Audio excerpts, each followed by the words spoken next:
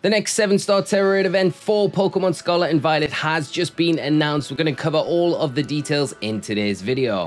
So on the back of the 7-star Typhlosion and Blissey Spotlight Tera Raid events ending, we have had the announcement for our next 7-star Tera Raid event, and it comes as a big surprise.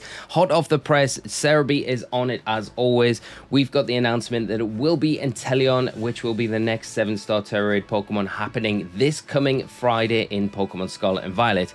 It will have the Ice Terra typing tied to it, so a bit of a unique typing, something that we haven't seen before.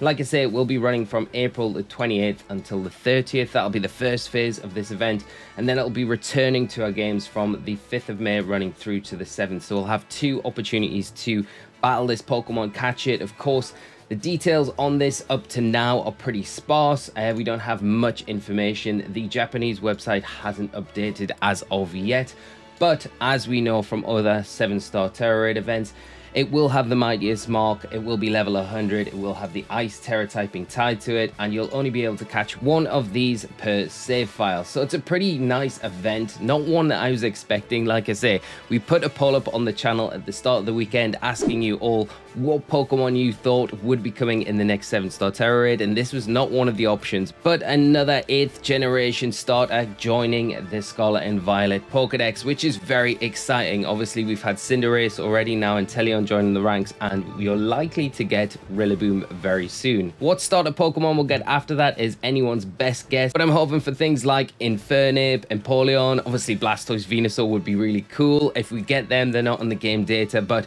I'm pretty sure that we will get those Kanto starters at some point along the line. But what we'll get before we get home compatibility, of course, is anyone's best guess, like I've already mentioned, and hopefully home does come soon. But we look like we're going to get a bunch of starters, and these are coming thick and fast every single week. So this is the next one. Obviously, it will be coinciding with that Walking Wake and Iron Leaves Tera Raid event that will be coming back for those players that had the issues with the bad egg from the latest 1.3 update.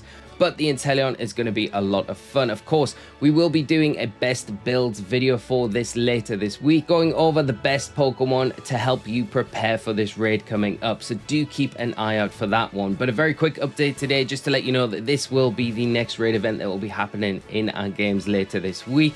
If you found today's video useful, please drop a like. Do subscribe to the channel to stay up to date with all of our latest Pokemon Scarlet and Violet content, as well as our best builds videos, which go over some of the best options to go into these raids and help you beat them first time solo in your game or online. Thank you so much for tuning in, friends. Let me know down in the comment section below what your thoughts are on Inteleon joining the ranks of Pokemon Scarlet and Violet, and I will see you all in another video very soon. So until then, friends, take care of yourselves and bye-bye.